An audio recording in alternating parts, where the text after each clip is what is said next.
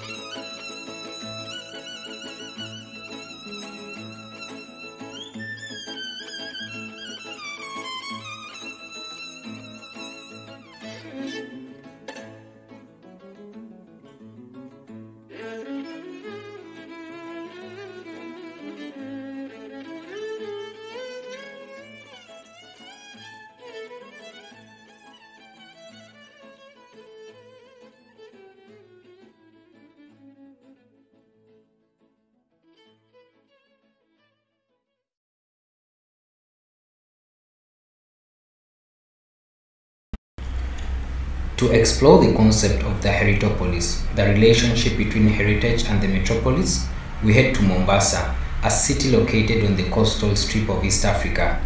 As the second largest city in Kenya after Nairobi, the capital, it is home to the biggest international seaport on the East African coast and two cultural heritage properties, Fort Jesus and Mombasa Old Town. The Portuguese constructed Fort Jesus to guard Mombasa's historic harbor, and it is now a recognized UNESCO World Heritage Site. When viewed from above, its geometry resembles the layout of the human body.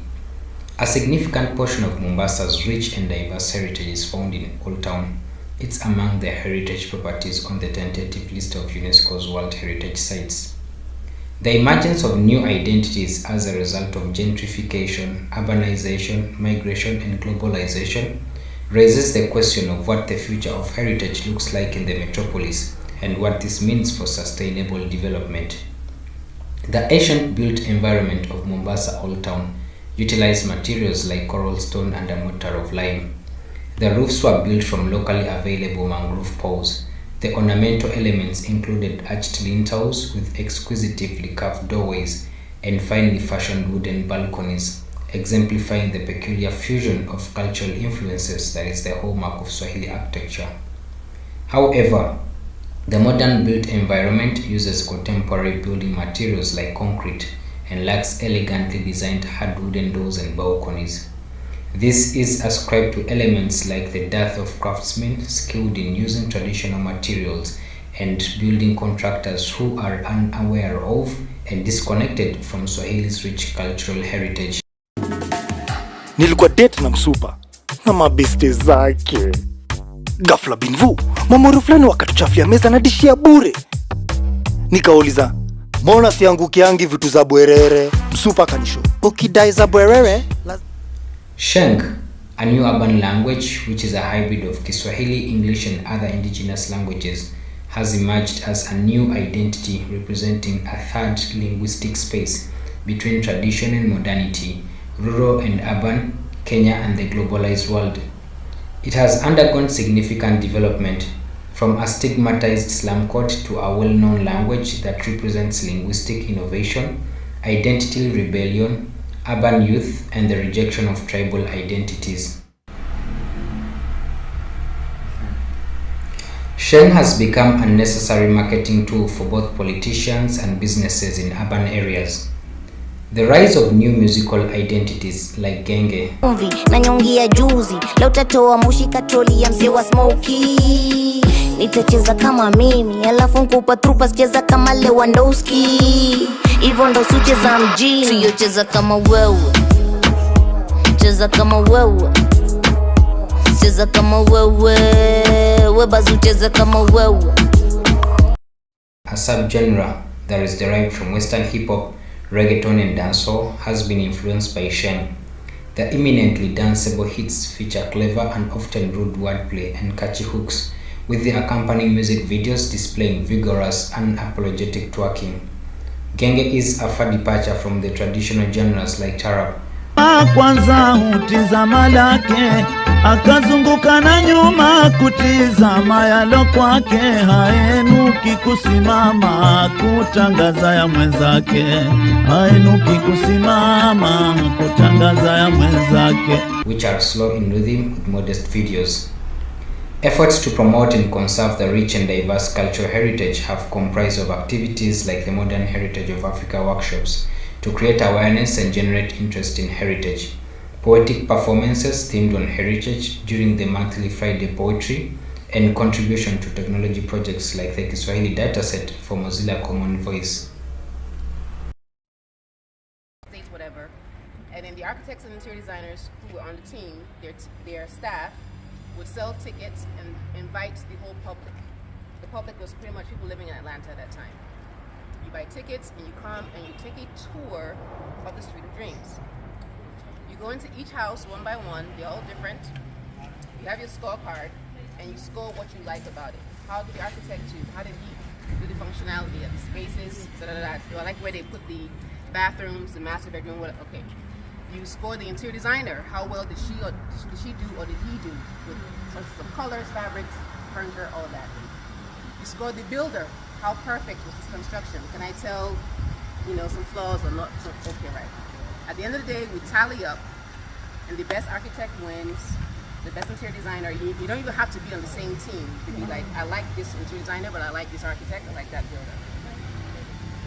Food and drinks, great. What was the goal? The goal wasn't just to have a great architectural event. The goal was to see how did the citizens, the end users, the homeowners, the buyers, how did they score the architecture? How did they score how the house was designed? how comfortable it was, how affordable it was, blah, blah, blah. Why? Because if you now replicate that design or those features, your houses are going to be selling. It was a test, it was a gimmick.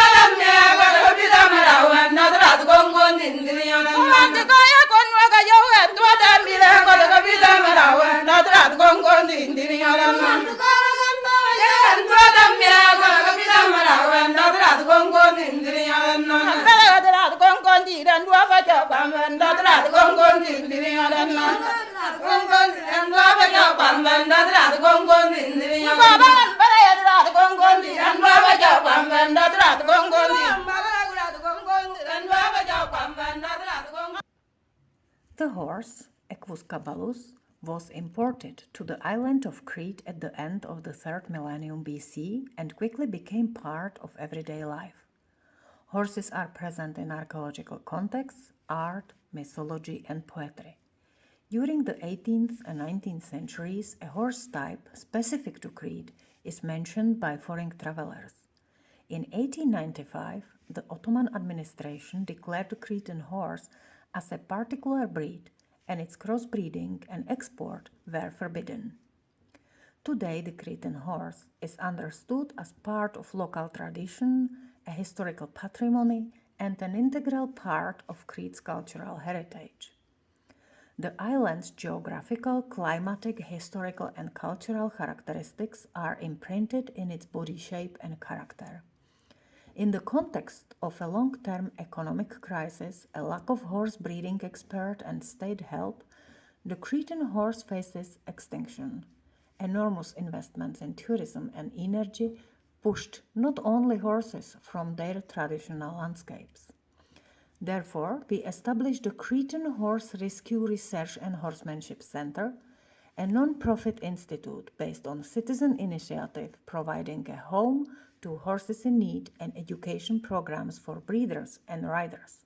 The center is part of a larger citizen project focused on the protection of the historical landscapes of the island.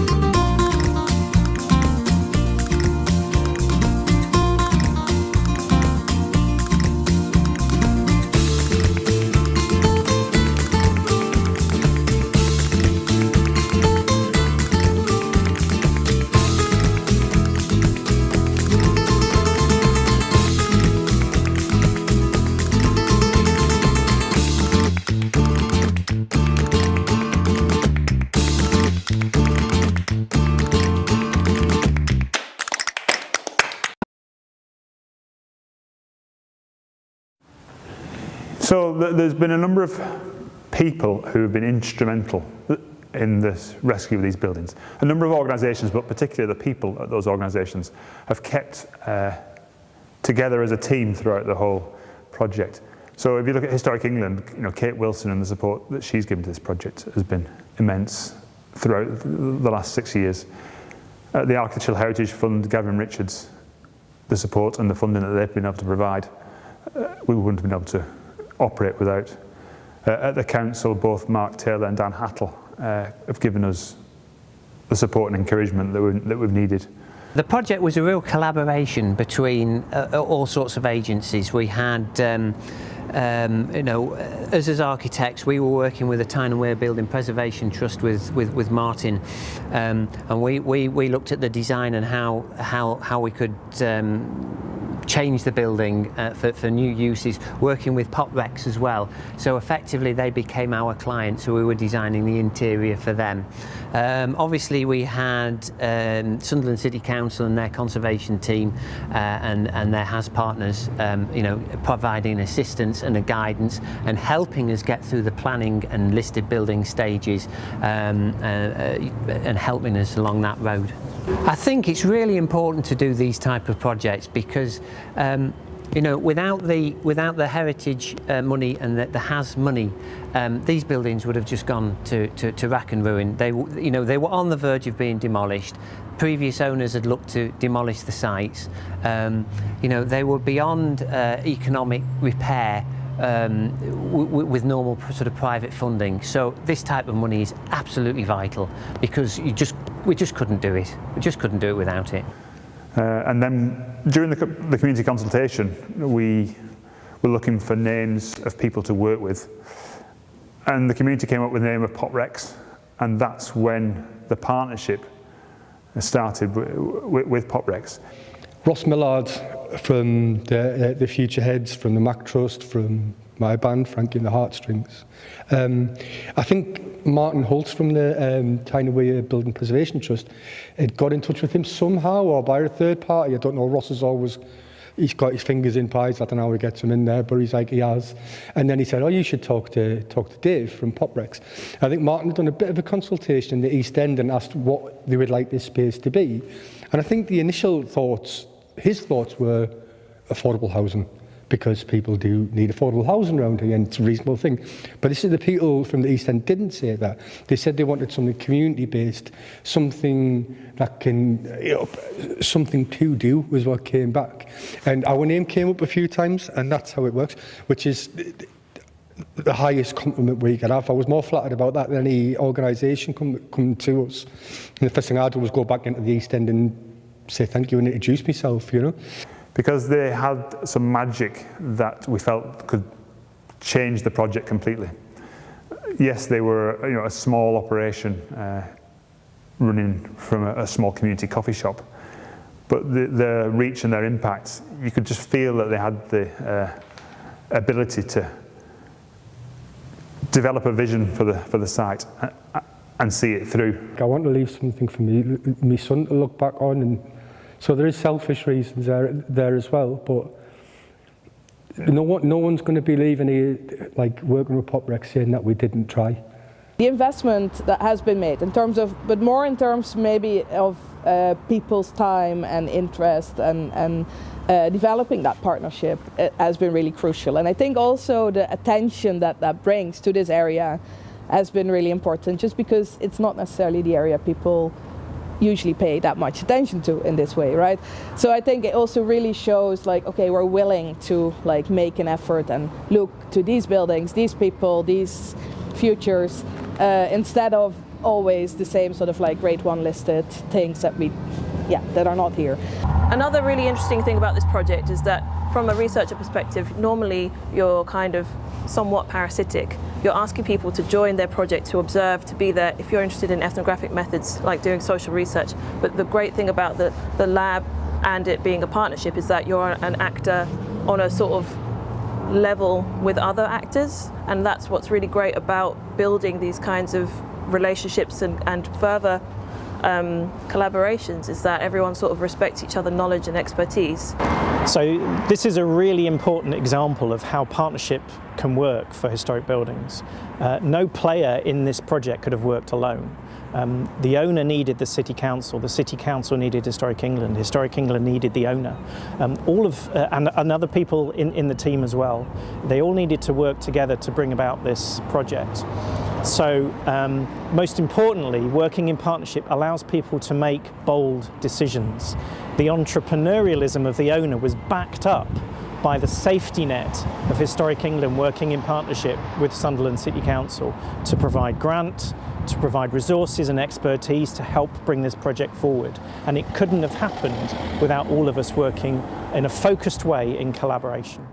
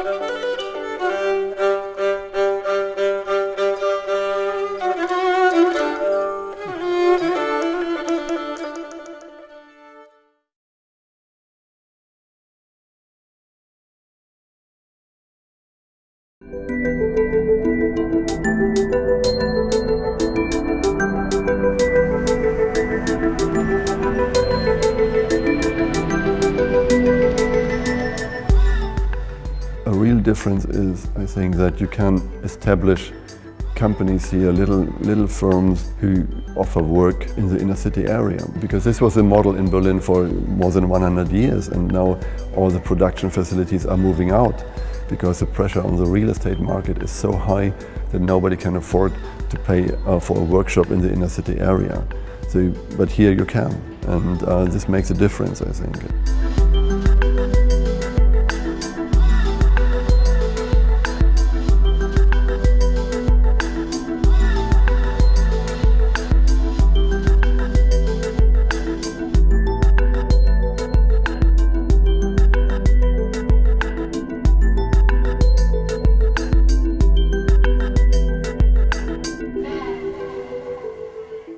Welcome back, everybody. I hope you enjoyed our videos on heritage across Europe and Africa. And so I will invite the speakers to talk about their videos and tell us what it means to have civil society and communities work on this heritage site. So I would like to introduce, Vera is supposed to be co-chairing with me, right? Where's Vera? Yes, but it's fine. Do you want to take it from me then? Yeah, no problem. Okay. Okay. Okay, so maybe look, so I can start with the comments to other videos which we collected. So from Greece, I think it will be also pretty symbolical because so we presented 2 videos from Crete, and everybody knows where Crete is placed. So Crete is always something as a bridge between Africa and Europe. So we are still like, physically, we are still chunk of European continent plague, but many of our landscapes that are really very African.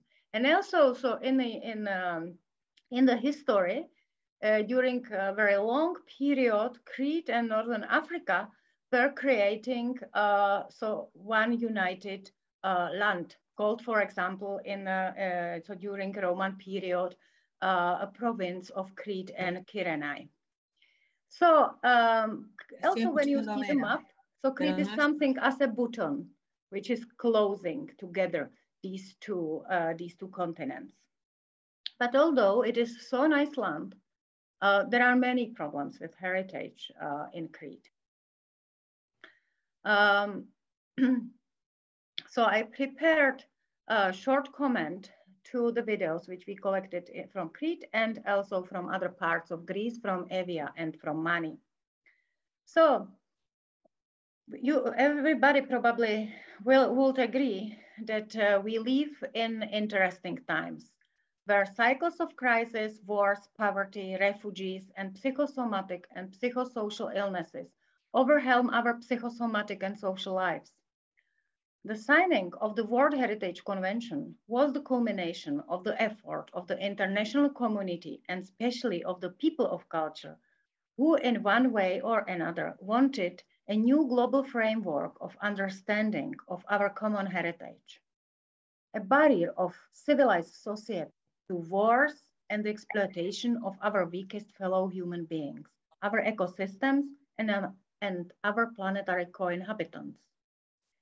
50 years later, despite undeniable progress, challenges remain. For the people and the sciences of heritage and culture, it is crucial to understand today's distinct and qualitatively new juncture. The natural sciences, or the earth sciences, if you want, have most rigorously defined the character of our age.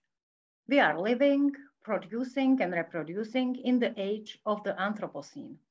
All the violence and upheaval that our civilization has wrought on the earth system, ecosystems, and biology of our world comes back to us as a reflection in our lives, in our behaviors, in the way we treat our shared heritage and our planetary cohabitants that we do not have still disappear.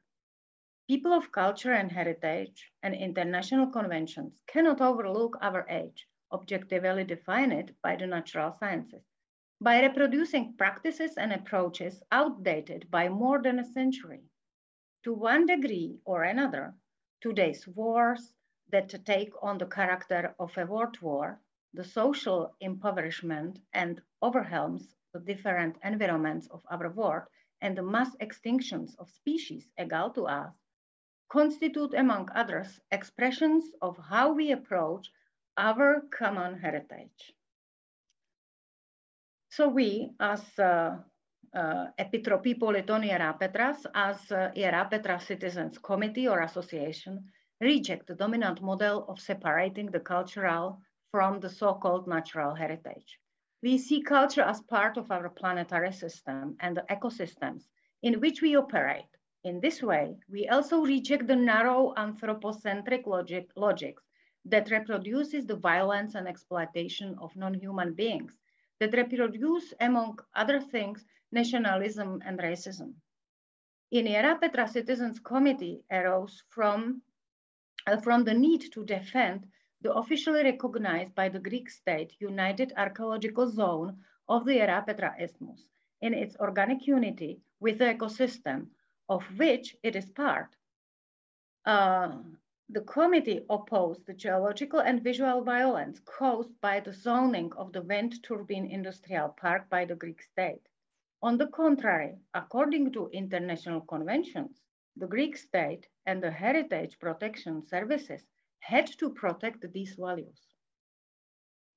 So the people of the committee met not by chance or on the basis of ideologies or religious beliefs.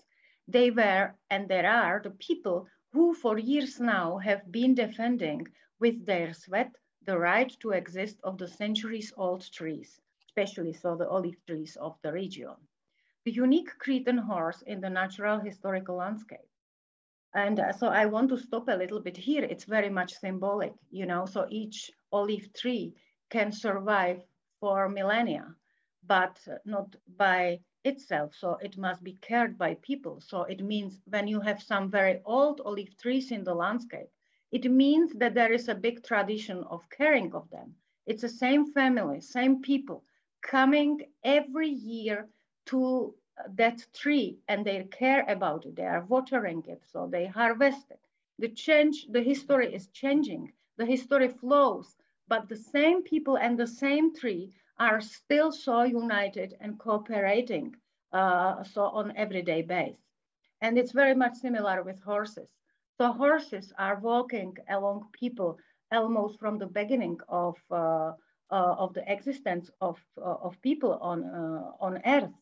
So then in horses, so our history is also imprinted. So horses are so real serious archaeological and anthropological source. Well, so but let's go back to Era Petra Committee. Beyond our collective effort to exchange knowledge and experiences, beyond cinematic claims to prevent the overthrow of everything historical and natural around us by state and suprastate structures, we met other collectives from Greece and abroad. We coordinated our actions and practices. All together today, we consider our heritage a part of our being that is being turned upside down by the processes set in motion by the new natural historical epoch of the Anthropocene. We accept that modern conclusions about the dying culture do not limit the cultural creativity of humans. For us, trees, animals, and especially social animals like the horse are carriers and creators of culture that co-shape the ecosystem in which we live and characterize us by making us different with all our good and bad. On this basis, we also defend the egal legacies of each place and each social group. The effort of our world heritage from the first moment found us in agreement. We drew ideas from the colorful river of ideas and practices on heritage issues. In essence, the creation of our world heritage is a modern necessity of our time. The need for egal defense and conservation constitutes the only option in our natural historical era. It is the only choice that really opposes wars, nationalism, racism, and violence toward everything natural and cultural around us. Yesterday, in Greece, a river of ordinary people, collectives, and defend our common heritage and conservation flooded the capital of Evia, the town of Chalkida, expressing their reaction to the destruction and overturning of their heritage by wind turbines. I was just finishing, so then I will let the last sentence for somebody else. Thank you, Vera. Okay, so we have a couple of speakers who are going to touch on natural and cultural heritage within their sites, but how communities and civil society interact within that. And so I know, Vera, you're supposed to be speaking on that. Arafat is speaking, Nmadili, Okwumabua, Joe, Luz, and Barbara as well.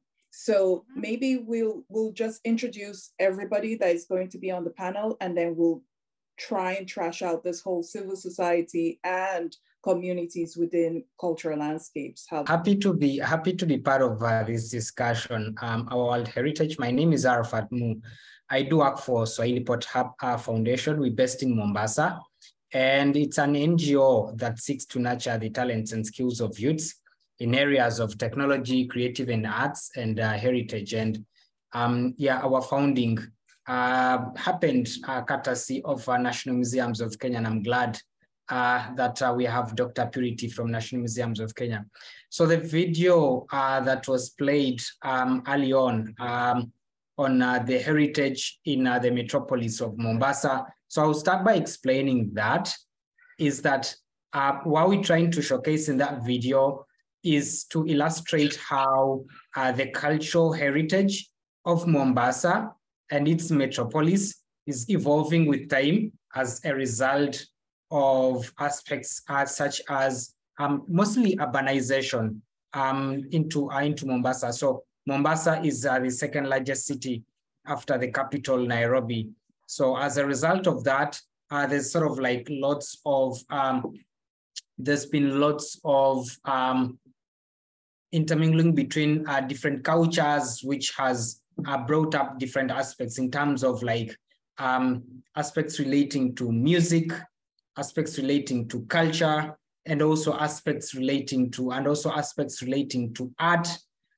So for example, in terms of language, so Kiswahili, which is one of the most spoken languages in the world, and also an official language in Kenya.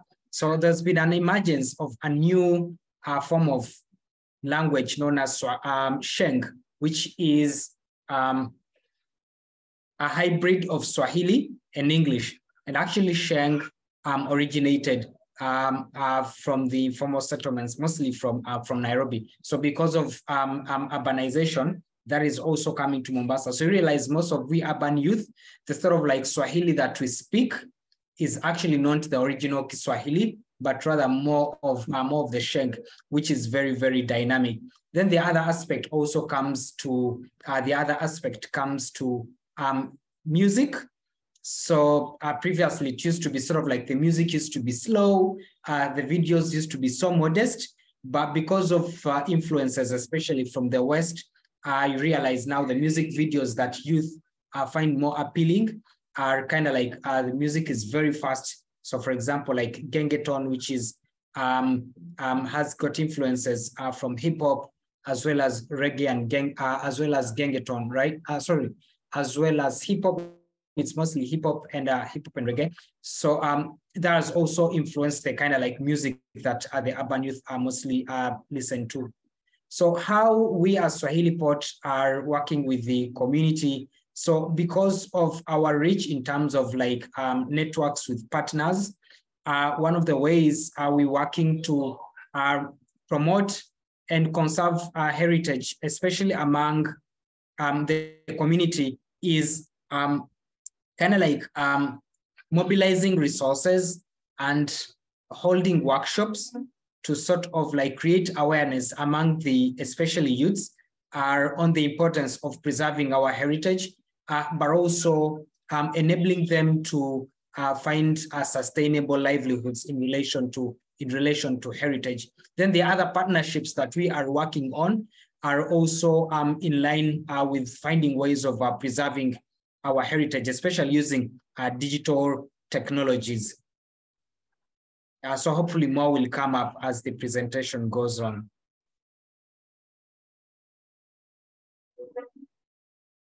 Back to you, Tokie. Thank you very much, Arafat. Nmadili will be next, and I'll just put the list of speakers, in the chat box so that you know when to jump in once the speaker ends. All right, thank you. Okay, hi everyone. Thanks, Tokie, for the invitation. My name is Nmadili Okwumabua.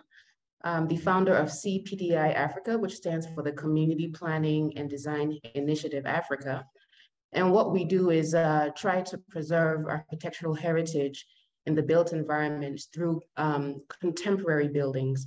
And that is translating traditional design elements into modern versions for building contemporary buildings, so that this heritage, this culture lives on today and into the future. The video that was shown earlier was taken from our CPDI Expo and Workshop 2022, which was held this summer in Abuja. We had students and architects, licensed architects, planners, folks from all the allied professions attend our workshop and exhibition. So our exhibition, oh, sorry, sorry, 1 second. Sorry. Sorry about that. There we go.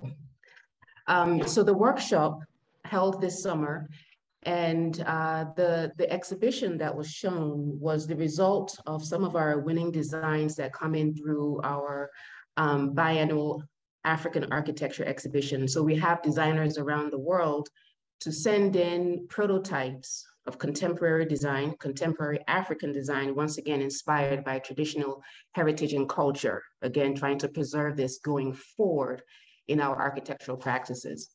So we had an exhibition that showcased some of those winning designs. We had a lecture, we had a workshop going over the principles that guided the designers around the world in their submissions. Those principles were guided by the CPD Africa 5 elements of Afrocentric architecture, talking about culture and spirituality, aesthetics, building materials, community engagement, and how when you translate or you reference these ideologies into architecture, you will preserve African architecture. So we had lectures and workshops on that, and then we had an excursion where we got on a few tour buses and took the delegates around the city of Abuja. Most of you, I hope, know that Abuja is a relatively new city, master planned, our new capital here in Nigeria, designed by an American and Kenzo Tange, Japanese architect, quite Eurocentric design. But we were lucky enough to have a few architects, some students of ours at CPDI, who had the opportunity to create some architecture that preserved their culture and their identity. So we took off on an excursion and toured 5 places in town, showing examples of contemporary Afrocentric architecture.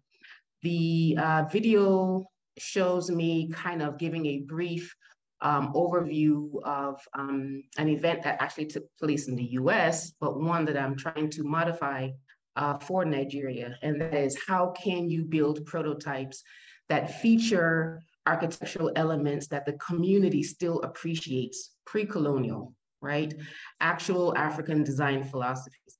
How can we come up with prototypes that feature these elements and then get the end users, the community, to kind of sign off on them, showing their appreciation and their value, so we can include those elements in the architecture going forward, teaching in curriculums, and definitely preserving in the architecture that's designed by architects today.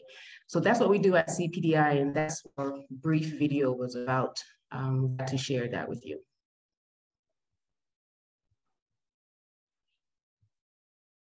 Thank you so much for that, Nmadili. Ibrahim, do you want to jump in now? Because I know you have to leave for 27. Yes, thank you so much. My name is Tchan Ibrahim. I'm from Benin, and I'm working, I am director and co-founder of Ecomusée Tatasumba. It's the first ecological museum in West Africa. And as you see on the video, we try to help local community about how we can preserve, as the last presentation was saying, how we can preserve traditional architecture, because of climate change is very affected, and there is no any more materials to build a new house. And also youth people they are not interested about the whole building. They want to be on a new building, big building, like in Europe, like in United States, and try to live this heritage that need to be preserved. So we create a school of transmission, and then we put together whole generation and new generation. You can see on my video that there is many people like children, youth, women, men working together. That is the way we use to make transmission of knowledge, because there is no university, there is no school where you can learn about how to build these houses, and it's going to disappear. So we take all of our possibility to create this school and bring in these schools dance, music, everything can be interest youth to come with us and do this this work of preservation.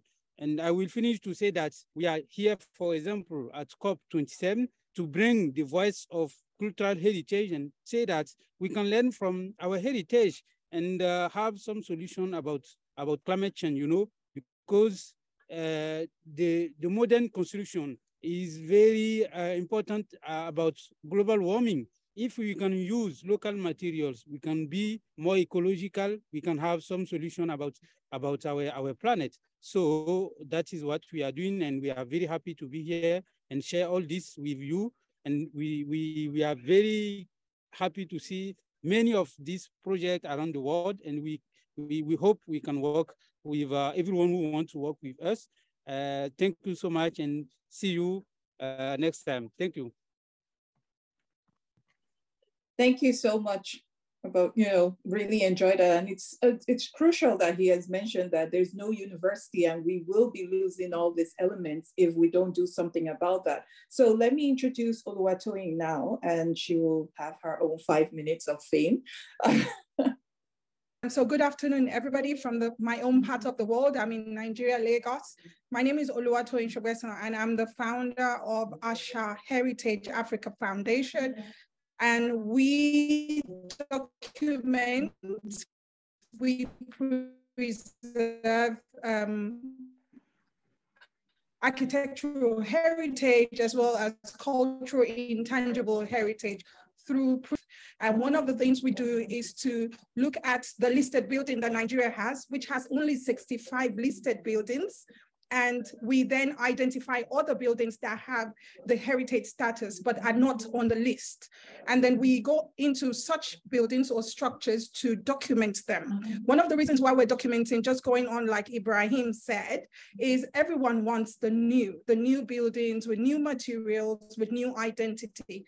However, they're forgetting that some of these identities and some of the buildings bear their own history that actually speak about their identity. So we try to look at the elements, the Afrocentric elements in these buildings. We try to identify them.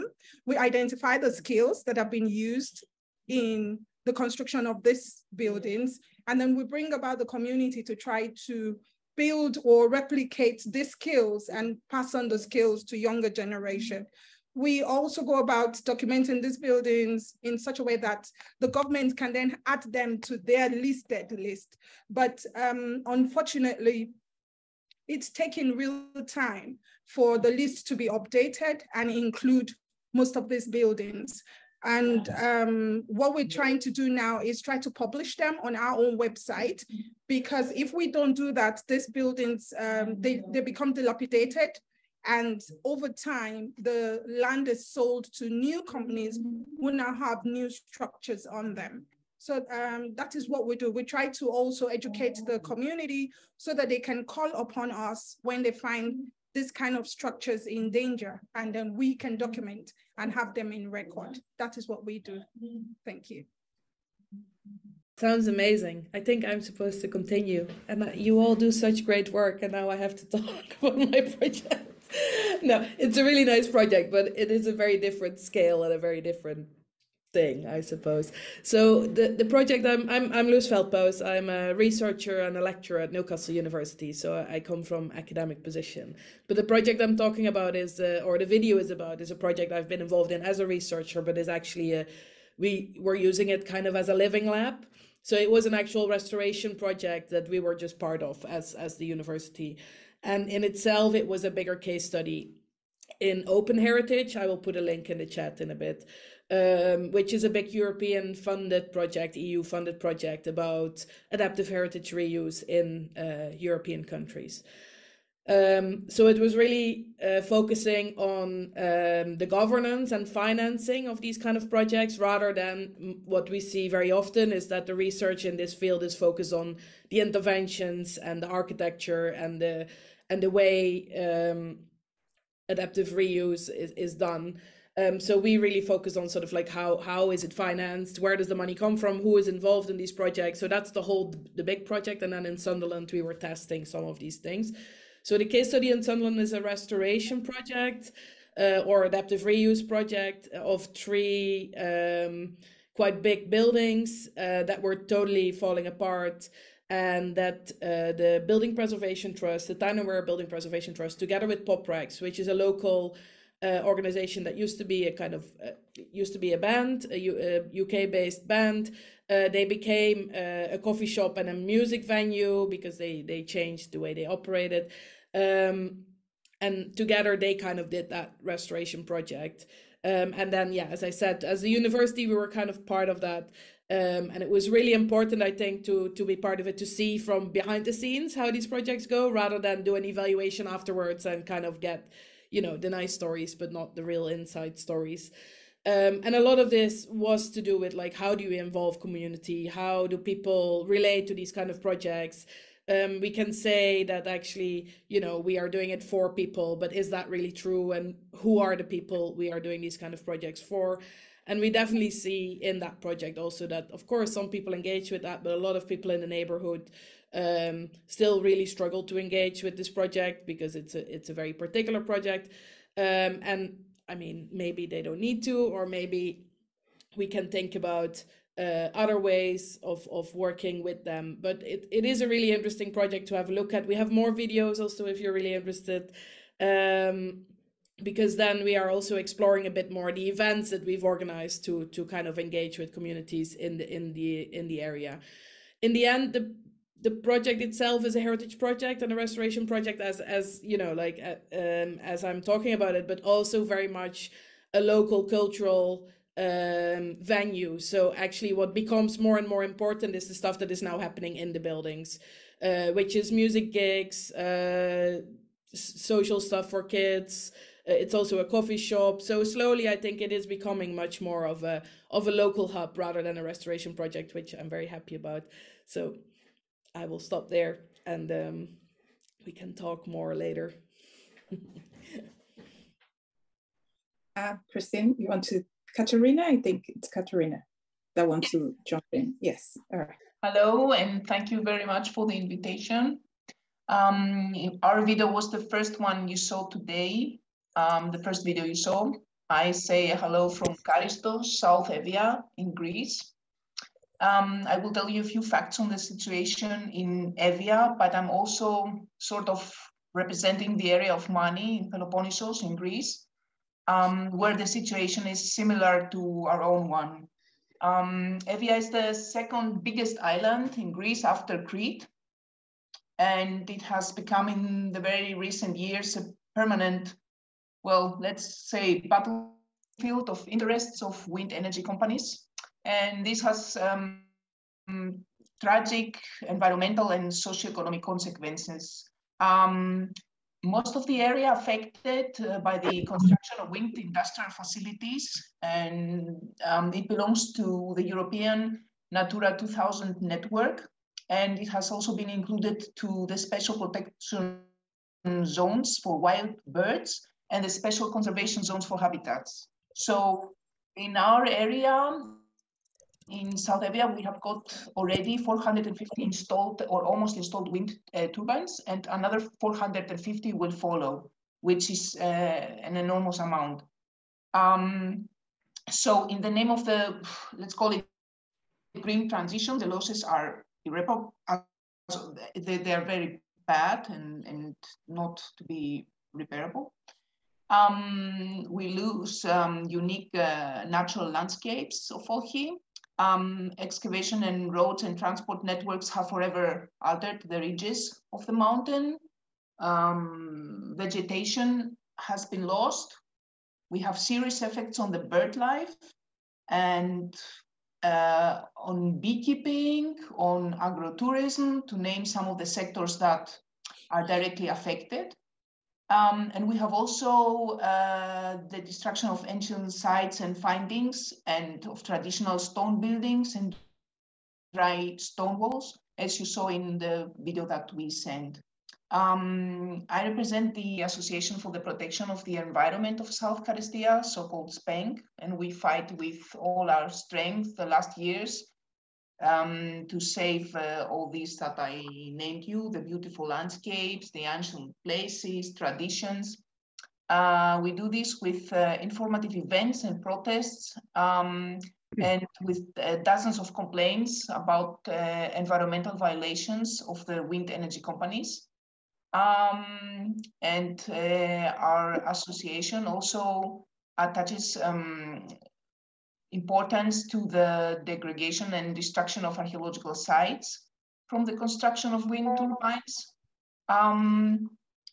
And this fight continues, and the same situation we face also in Mani, in Peloponnesus. So thank you very much. Thank you so much for that, Katerina. It's quite interesting what is happening in all the different areas and how all the interactions happen within this site. And it's very nice to hear what everyone's doing to sort of, bring that to the fore. So we will end this particular discussion now with Anne Jonas, and we will show the video from Antigua. I think she's going to introduce herself now and tell us more about the video because it wasn't part of the other videos, but we'll have that right after her speech, and then Vera will talk about everything that has been said. Thank you. Much, Tokie, and it's certainly a pleasure to join this very distinguished group here, and I'm pleased to introduce my colleague, Dr. Barbara Paker, who will wave, she'll wave to the group. And she has been the mover and shaker in this particular initiative as our cultural envoy here in Antigua and Barbuda, working on preserving intangible cultural heritage and working with women in particular who have been blazing the trail in trying to preserve a specific type of traditional artisanship, which we refer to as heritage artware, that of seedwork, which has its origins in the African heritage. Although it was a challenge for us as Caribbean people, we certainly have these gems, the skill sets which would have been passed down by our foreparents. And now there are 5 elderly women who have the skills as master artisans in this particular area of skill. And they are teaching younger women. And so our group, which is Intangible Cultural Heritage, Antigua and Barbuda, and through its commercial component, Botanique Studios, we're working along with Barbara and another team of young ladies in the US. That's Joseph, as well as Ali Merv, both Antiguan of Antiguan heritage, working to ensure that this particular intangible cultural heritage is preserved. And I believe it would be fantastic if it is possible for you to show the video, because I do not believe that the others who are viewing will understand the architectural significance of this particular craft. It is not a building to live in, to work in, to move in, to have activities in, as we've been hearing, but actually it's architecture that we can wear and we can use as personal pieces, as decor for our homes, as collectibles. So if it's possible for you to show that video.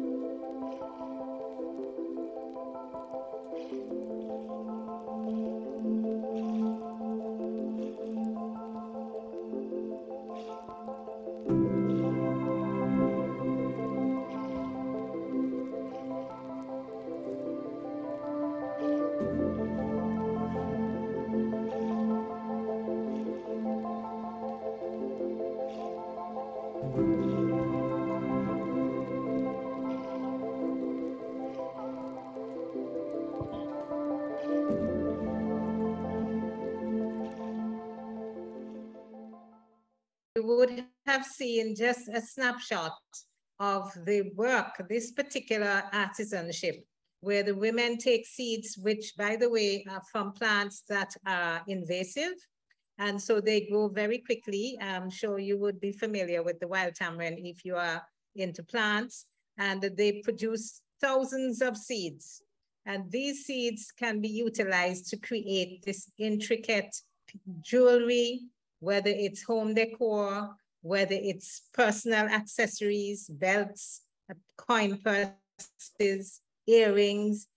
And so the preservation of this particular craft is now being supported through the Tides Foundation and Dr. Barbara Paker in providing for workshops for young women and for others who are interested in learning the particular skills so that they can not only preserve this traditional heritage, but also create a livelihood for themselves and their families.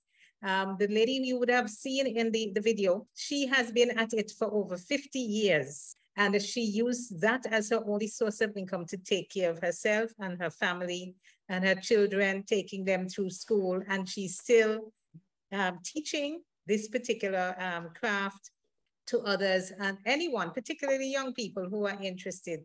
So we're working with her as well as 4 other women to teach other women in terms of being entrepreneurs. So Intangible Cultural Heritage of Antigua and Barbuda, Inc.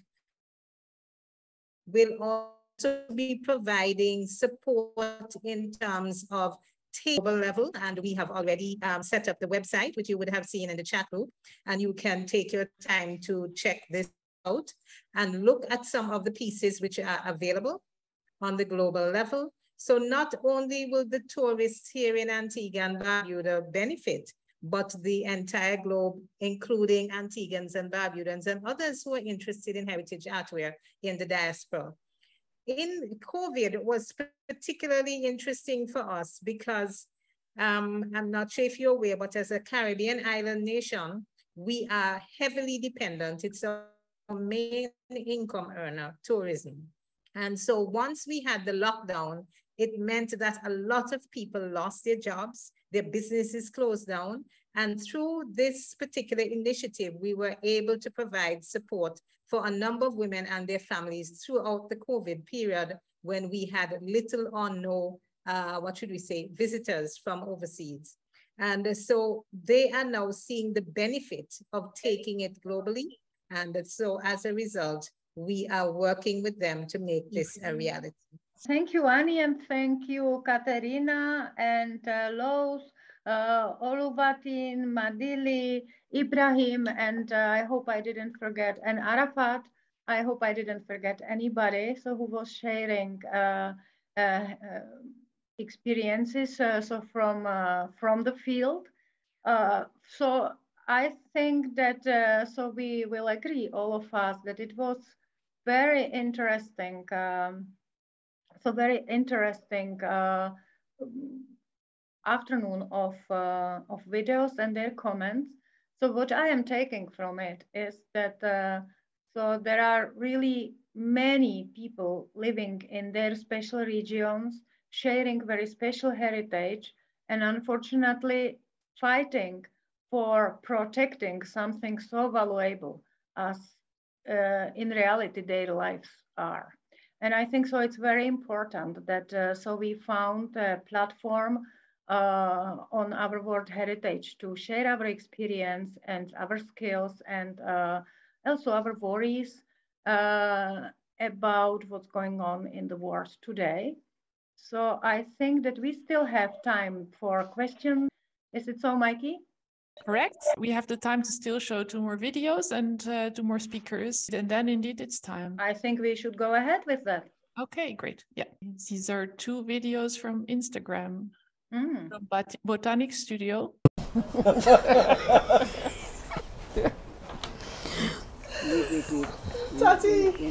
My name is Louise Edwards. I'm doing this craft work for over 50 years. Wild tamarind seed and jumpy bead seed handicrafts are unique and rare to the twin island state of Antigua and Barbuda. It is a craft that binds our people to our traditional African roots through a dark history of enslavement. They are skillful in many handicrafts, such as the exquisite beadwork, which is reminiscent of the African origin of these peoples. You have these seeds all over the Caribbean island, but some people don't know what to do with it. Wild tamarind trees are an invasive plant species found throughout the Caribbean and many other parts of the world. We call them wild tamarind, but Europeans call them mimosa.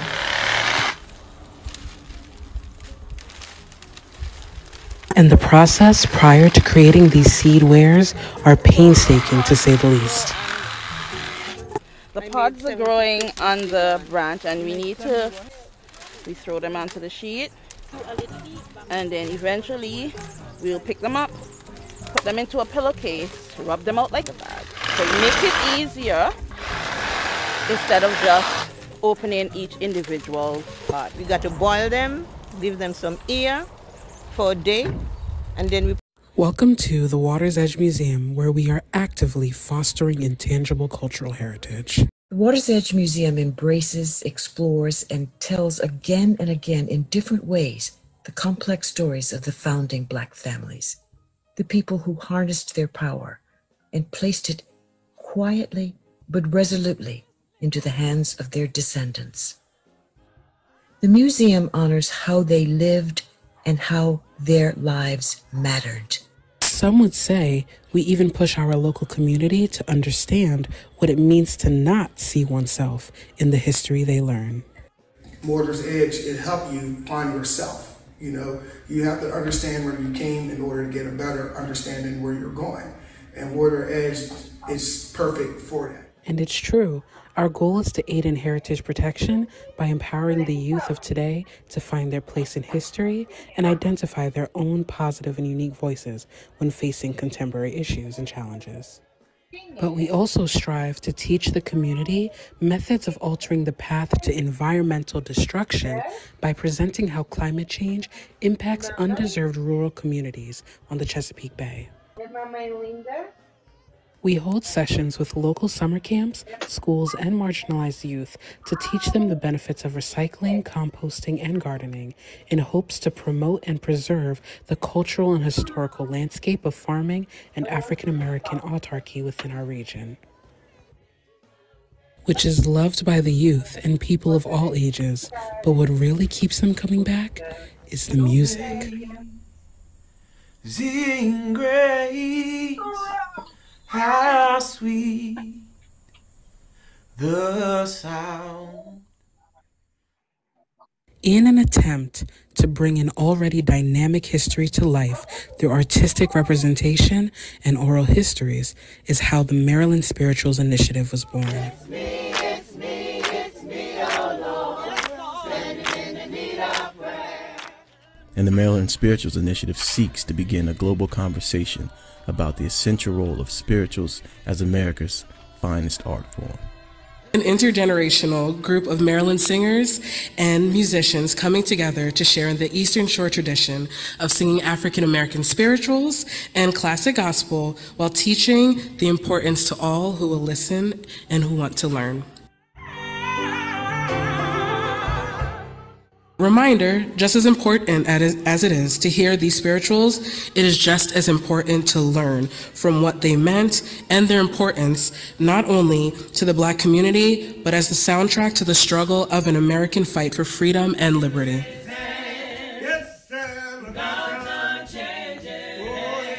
I'm Barbara Baker, and so I'm speaking on behalf of Ree Joseph, who was on the call, but I think she lost the internet connection. We're working, as with Ann Joseph, from kind of fragile rural heritage areas where Wi-Fi is unstable at best. So the Water's Edge Museum is the first museum in the United States to acknowledge and honor the founding Black families of America.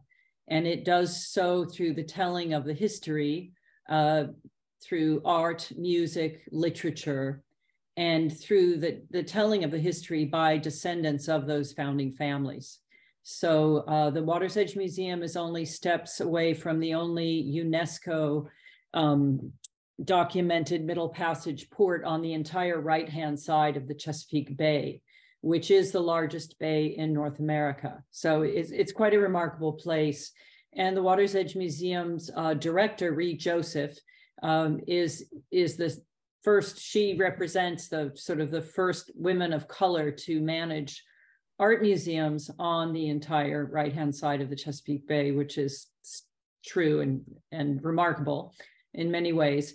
The Water's Edge Museum is now partnering with another museum across the river from them called the Bellevue Passage, which honors the founding Black businesses of America. So there's a survival of this incredible rural heritage of people who whose ancestors arrived in chains, but worked to build the early democracy of America through not just through stamina and through strength, but through genius and an ability to work with agriculture and fishing to become really the sustainers of this country. So that's what Ree would have had to say. So thank you very much. Thank you so much for all the comments. Micah, do you want to say something? Because we have a whole lot of sessions going on throughout the week as well. So Micah will talk on that. Yeah. Okay, I can do the closing then. I'm really impressed by the number of video participations, and I think this is also really a new tool to communicate about heritage in our field. It shows to be a challenge, also the technical challenge of today. We are together today because of the 50th anniversary of the convention, and yeah, times are really changing fast, and we're all searching, let's say, on how this next 50 years will be. And I think these videos really help to support the creation of a vision. We would love to further embark on these sort of explorations and missions on this open stage. After this session, there will be another session starting in an hour about Latin America, Caribbean, and North America. This session will start in an hour. Tomorrow we have a more institutional angle on the same topic. We invited many international institutions that will hopefully also give their vision and share what they find challenging in collaborating and participation process. Then the day after, we will have here in Florence a local celebration of 40 years World Heritage listing of Florence. Christina Cameron will have the keynote Christina Cameron will be the keynote speaker. It will be broadcasted, so you can follow that if you want. And the day after, on Thursday, there is a series of lectures, 10-minute lectures, I think, about the future of World Heritage. So this will really have to focus on the World Heritage Convention and how that will go in the future. So we hope to to see you again, if not this week, maybe later. We love to collaborate, and thank you so much. Thank you, everyone.